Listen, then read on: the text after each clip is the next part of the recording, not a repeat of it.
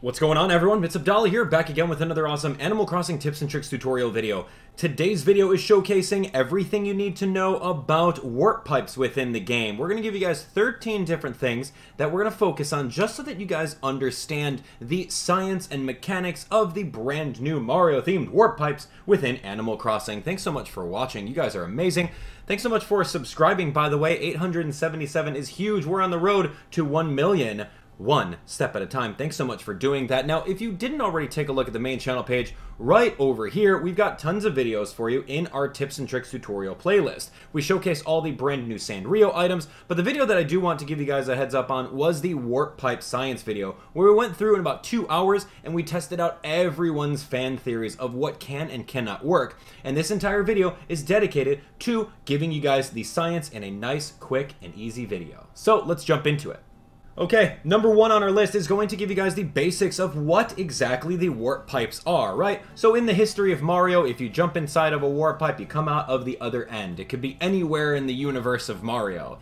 It's going to be the exact same thing in Animal Crossing 2. So as long as you have 2 warp pipes, if you walk up to them, you press the A button, you're going to jump on into it and come out the other side of another random warp pipe. Pretty easy, right? Very self-explanatory. Now, the concept of once you have more than 2 warp pipes, the end result of where you end up in is going to be 100% random. So, even though I just came out of this one, that does not necessarily mean that I'm going to go out of the other one that was right over there.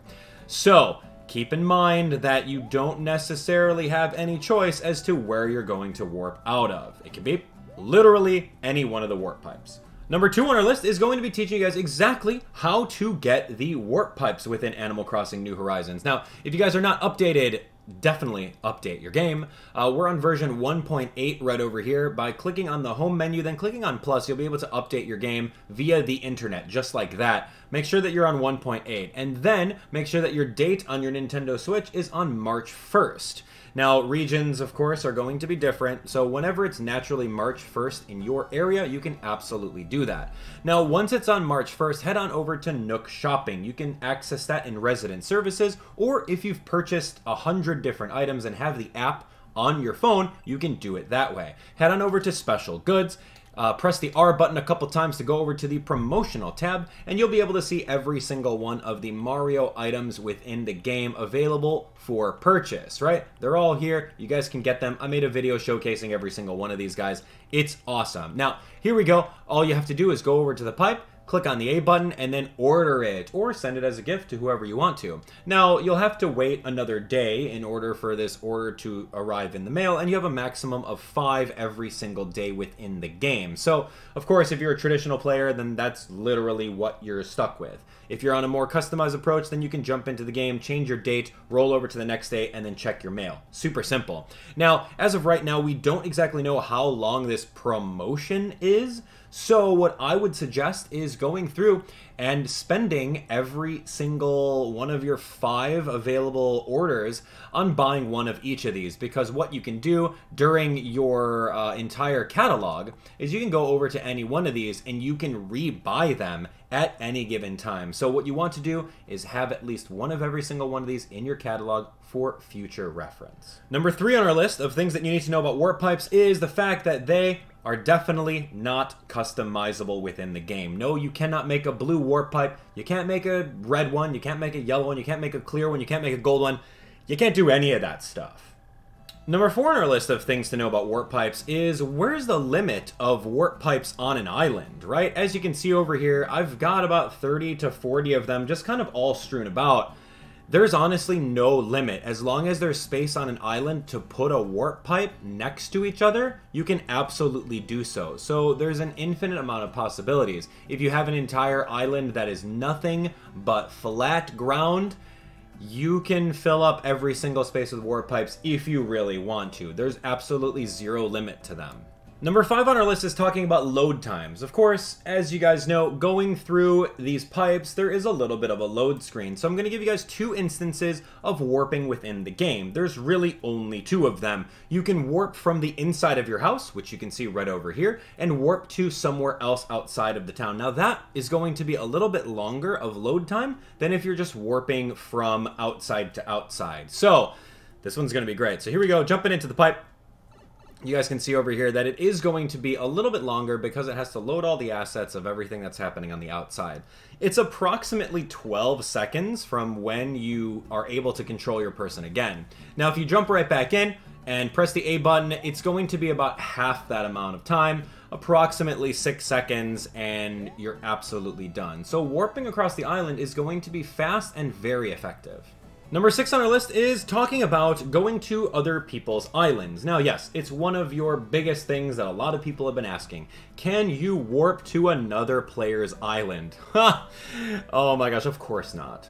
Man, that would be so cool. But these warp pipes are so basic that there's literally no way the programming can allow that to happen, right? How do you do that? You have to have 2 Nintendo Switches on at the exact same time. It's not a possibility. So even if you have one warp pipe, you could jump into it, you're just gonna spawn out exactly where you got it. So it's unfortunate, but that's exactly how the game works.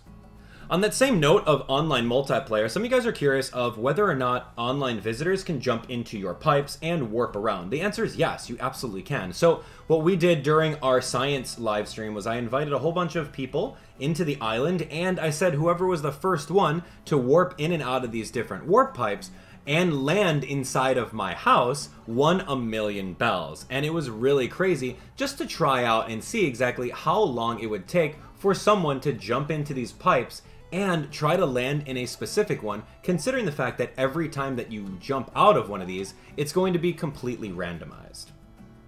Alright, number 8 goes out to all of you guys that don't really like the neon green aesthetic of the warp pipe. I get it, right? You don't want to mess up your Fairy Core Island, or you don't want to mess up your downtown, super modern looking island. I get it. It sticks out like a sore thumb. But the cool thing about that is that you're able to bury a warp pipe with some terraforming around it on the second layer, and you can enter it from a cliff, believe it or not. So if you have your camera like this, where you can't really see that there's a warp pipe in there, and you're not necessarily going to ruin so much of your aesthetic, which I absolutely love. So yeah, you can see over here, you can press the A button, jump in from a cliff, and come out the other side. Now that is awesome. It's time for a little bit of fun. If you guys didn't know, if you shake a tree, there's a chance that wasps will come out of it. Now, when you shake a tree and you're looking to run away, all you have to do is jump into a warp pipe and you will absolutely escape without getting stung. It's absolutely really cute, and I think it's just something fun to add in there. So speaking of fun, another fun thing that you can do is if you decide to bury pitfall seeds or dig holes around one singular pipe and you jump into it and warp, you're going to be in for a little surprise as to what happens when you jump out of a pipe. As you can see over here, you're legitimately going to fall inside the hole just like you would a regular pitfall. You'd have to like move the controller in order to get out of it. So I thought that was kind of funny.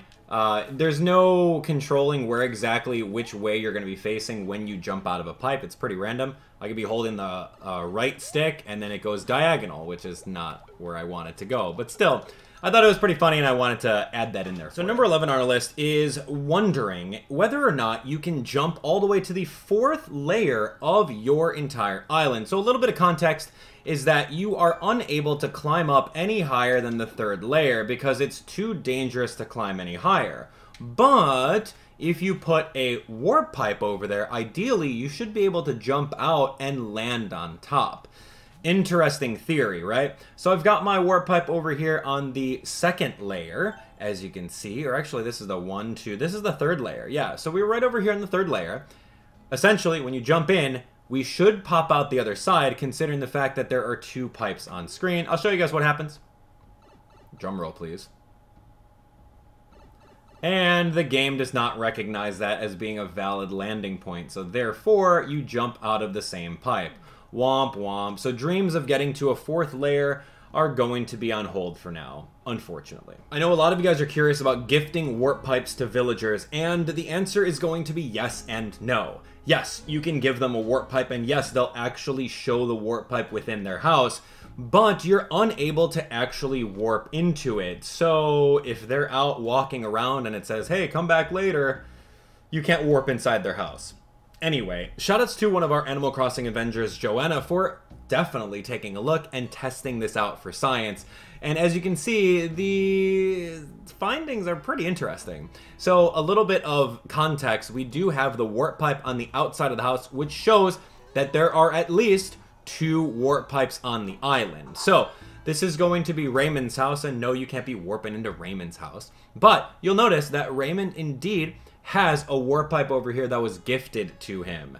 Now, that's our second warp pipe. The moment that you press the A button and jump inside it, the game is going to check whether or not you can warp outside of the house, and the answer is no, you cannot do so. So it's going to be the exact same thing if you were going on the outside to warp on the inside. It just doesn't work that way.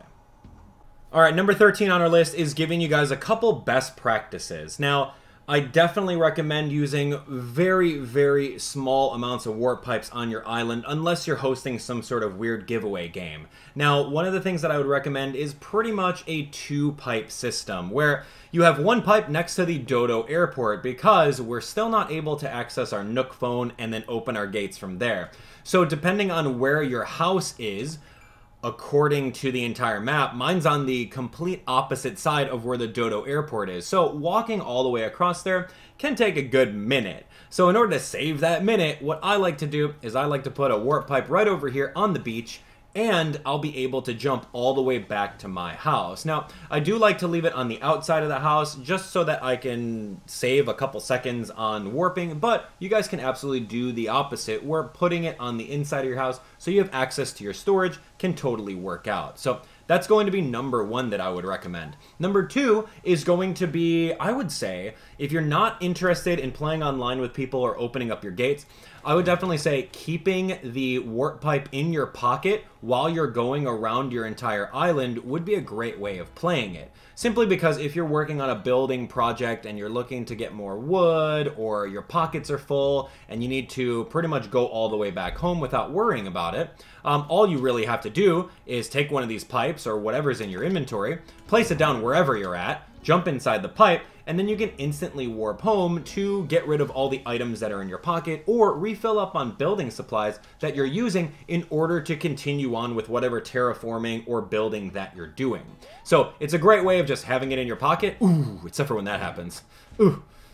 All right, well, there you have it, ladies and gentlemen, all of the information that you guys want to know and need to know about warp pipes within the game. Let me know what you guys are going to do specifically with warp pipes on your island. Are you going to use them for fast travel? Are you going to use them for decoration? Are you just not going to use them because they don't match your aesthetic? I want to hear from you guys. Let's keep the discussion going in the comment section below. Thanks so much for watching. You guys are absolutely amazing. Thanks for turning on notifications so that you guys are updated on the latest and greatest Animal Crossing content on YouTube. We've got tons more tips and tricks tutorial videos in the works, so I would love it if you guys would hit that subscribe button and join us on our quest for 1 million subscribers. If you have a Facebook group or someone else that you really like playing Animal Crossing with, I would really appreciate it if you would click on that share button and share it with them, because this is a lot of good information that we spent a lot of time researching so that you guys have it straight from the source. Have a great rest of your day, and I can't wait to read all your comments. We'll see you later. Take care.